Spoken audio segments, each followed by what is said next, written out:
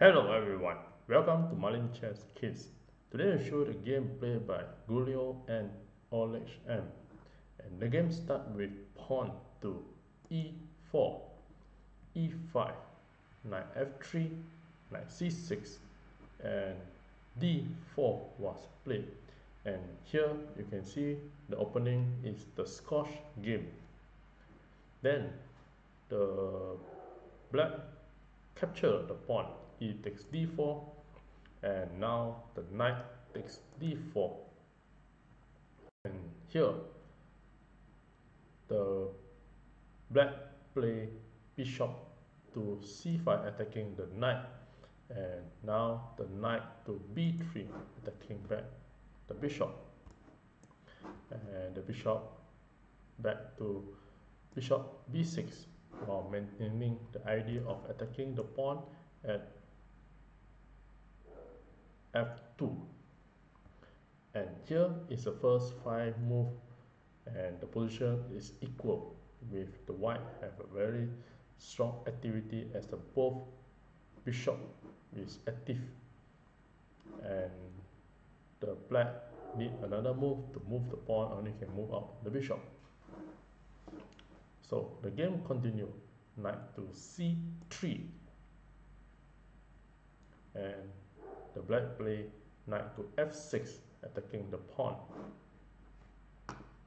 And here you can see that this blue color is the critical path for the knight to play from g8 to f6, then to g4 and capture the pawn at f. And here the knight will fork the queen and the rook, and the knight will be protected by the bishop.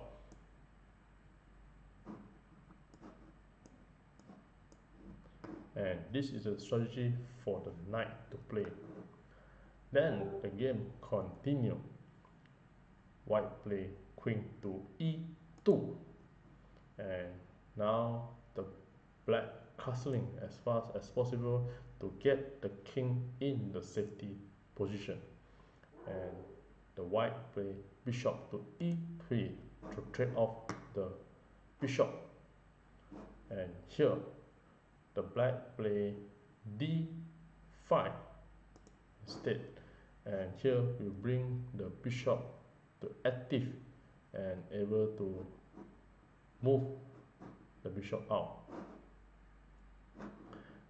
to e6 and protect the pawn or have more activity for the black.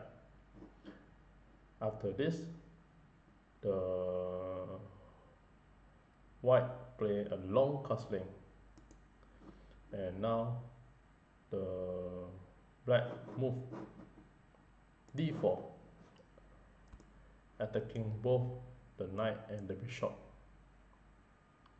And here the black will, the next step will try to move away the bishop, the queen, and capture the 4 pieces.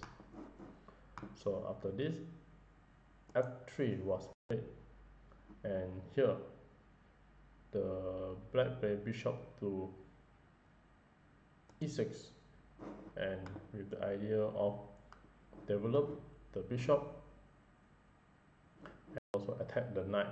And here we will allow the rook to be active.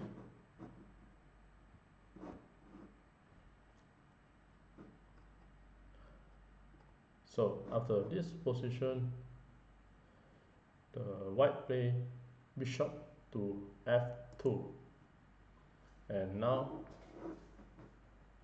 one of the great moves that the black played was the knight to g4, and here we have a very brilliant sacrifice, knight to g4.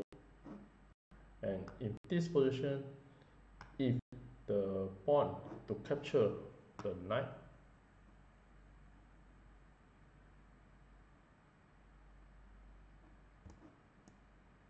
then the queen will continue to attack by playing queen to g5 and attack the king. and then the pawn will capture the knight at c3, and also the bishop can capture the knight at b3. So after knight g4, the black is slightly better in this position, and with here the white play knight to d5. So this position is a tactical blunder and will cause the black to win pieces, because after this the black continue to play another great move by pushing the pawn to d3 and attack the queen, and now the bishop and the knight has two pieces to attack the bishop and will be winning a piece. So after this, d3 was played attacking the queen, and after this the pawn capture the pawn, and now the knight takes f2, winning the bishop, and now the knight is fought the two rook.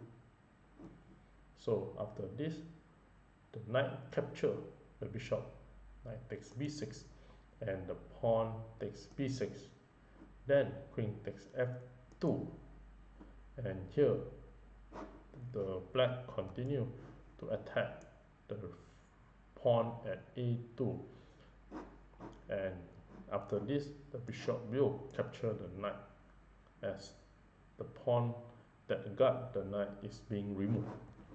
So rook takes a2, and after this the rook can go to the rank the king.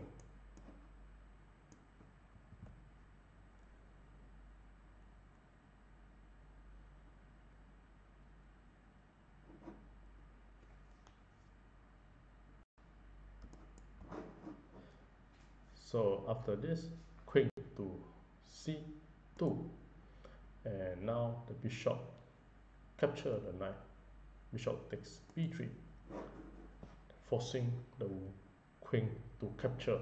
If the queen do not capture, then the bishop will win the rook. So queen takes the bishop, and after this rook to a1 and check the king, and here the king has nothing to block the check, so the only way is the king move away from the check. In the actual game, the king moved to king d2, and after this the black continue to attack by playing queen to g5 and attack the king. Queen to g5 was played. Then now again there is nothing that the king can block the check. So if you push the pawn, then the bishop, the queen will just continue to capture the pawn. So in the actual game, the king moved to e1, and at here after the move 19, and here is another mistake that the white played, and after this position the black checkmate in 7th move. I give you a couple of seconds to figure this out.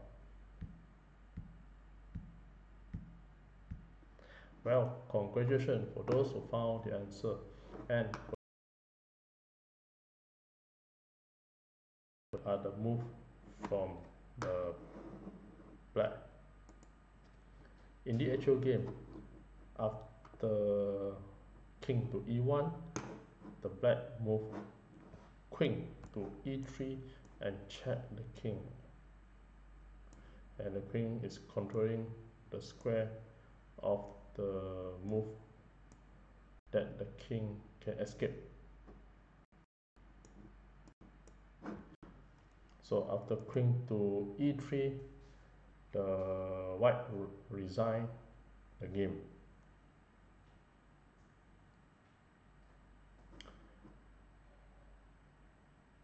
If the game to continue, and if the white block with the bishop, then the knight will continue to d4 with the idea of queen capture the bishop and checkmate, and the knight also attacking the queen.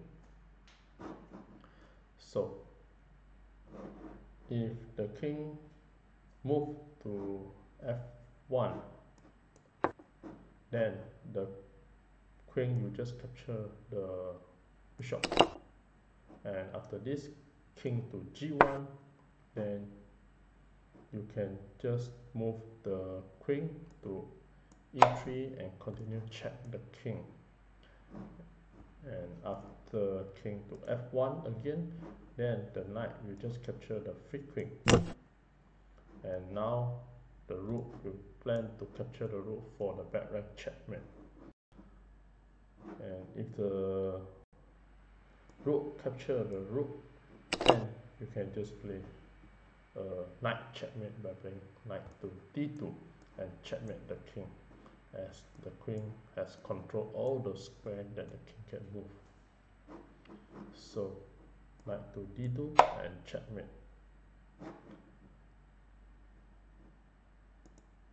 So if the white want to delay the checkmate, the white can just play a g3, and then the queen can just capture the pawn at f3, and now any of these two move will be a checkmate. If the king move to g1, then you just use the rook to capture the rook and checkmate.